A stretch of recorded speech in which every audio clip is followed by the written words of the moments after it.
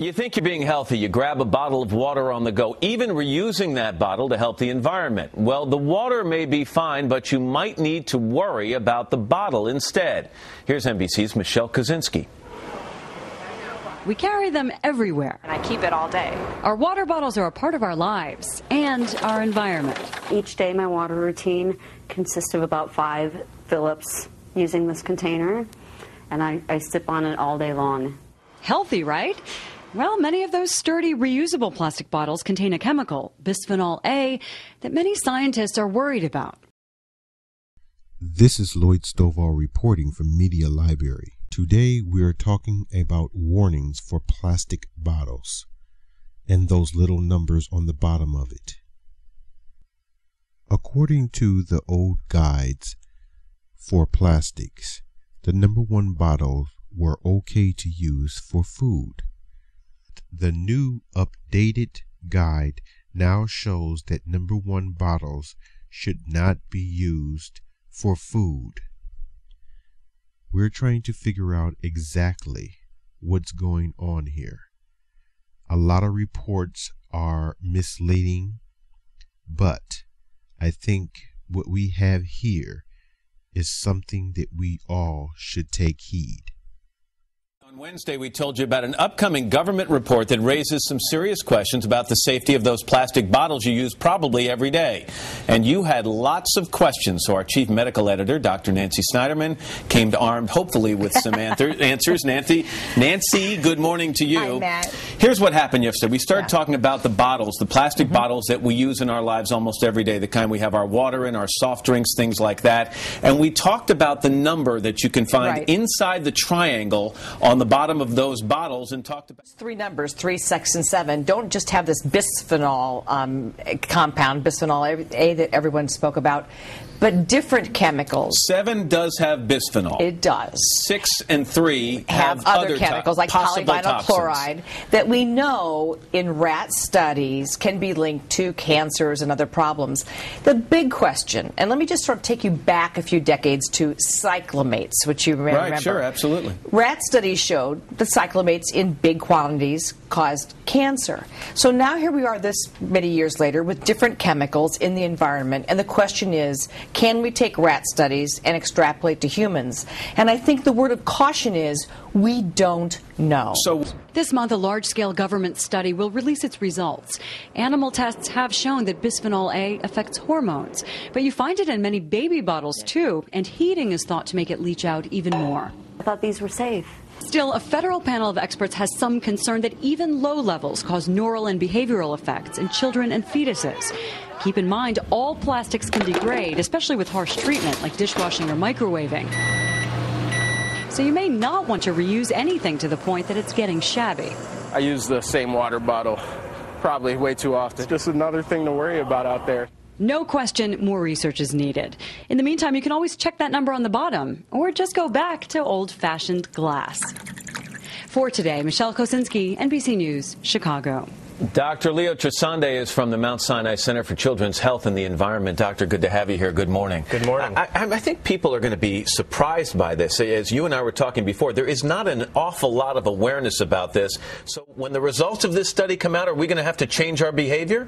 Well, I think there's some very safe and simple steps that families can take to protect themselves from this health risk. Let's talk about what we see every day. And if we start down at that end of the table, these are the bottled waters, these are the soft drinks, the Gatorades, things like that we consume by the millions. Now, those are number 1s, if you look in the little triangle. On a first use, is there any problem with those bottles? These polyethylene bottles are safe for single use, but they're very hard to clean. And as you clean them, especially with harsh chemicals, the chemicals and the microbes that naturally occur in our mouths can get in those crevices that occur, and unfortunately they get transmitted back to us as a scratched, things like that. Now they can pose a risk? It's definitely time to throw them away. In fact, I suggest that they use them just once. Also, heating liquids in those bottles is also not a good idea. It could cause chemicals to leach. Heating liquids in those bottles, especially microwaving them, really is effective at getting the chemical out of the plastic and into the food. All right.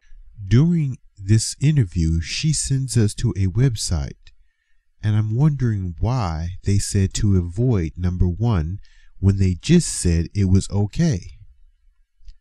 This is why most companies do not refrigerate your water at their facilities. 2. Most trucks are not refrigerated, especially water bottle trucks. I hope it wasn't 90 degrees out there. And 3, once it gets to the store, most of the water is not put in cold storage. So, when it's at the store, it either sits out on the floor for a very long time. So, it has plenty of chances, especially being transported, to leach this poison into your water, because being in a car or a truck at even 50 degrees is like putting it in a microwave. This is why I guess the company says it is better to be safe than sued. Nalgene bottles, which a lot of people haven't even heard of. These are the ones in the center here. Those, if you look in the triangle, they have, some of them have the number 7. You suggest never using those bottles. That's why it's especially important to look at the bottom of the bottle and identify the number that it comes from. Number 7, bisphenol A, is a chemical that mimics hormones in our body and can affect the hormones in our body. But are those bottles dangerous on first use or only on after we reuse them? The bottles with the numbers 3, 6, and 7 are not safe for use across the board. I think this is going to startle a lot of people.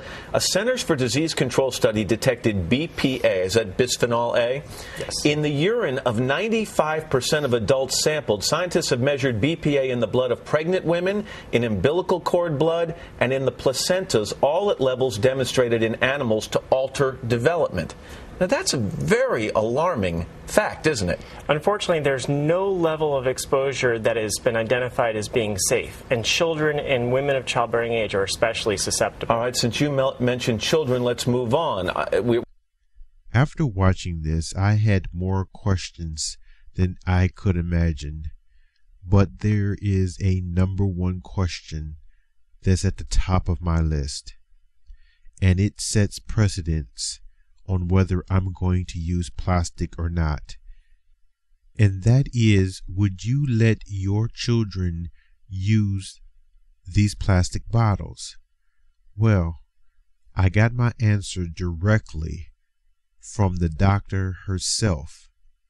Would your advice to someone be to err on the side of caution or to throw caution to the wind? Well, I went home yesterday and pulled every bit of plastic out of my cupboards, and I looked at everything, and I was surprised to find that the really hard bottles that my husband uses when he's biking had a lot of 6s and 7s, but a lot of my plastic cups and a lot of bottles had nothing on them. So even as a consumer and as a physician and someone who knows this government report, I was left scratching my head. We heard from the American Chemistry Council after our segment yesterday. Here is a highly educated woman in the very science that she is talking about. So she's not just talking out the side of her neck. So I think for me, I'm going to follow her lead. If it's good enough for her children, it's good enough for mine.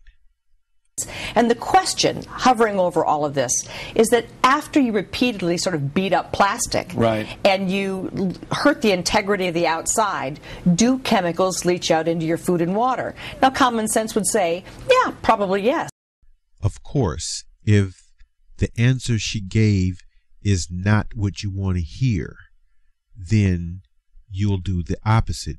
You'll find someone to give you the answer you wanted to hear, so you can feel better about using something that could be potentially dangerous.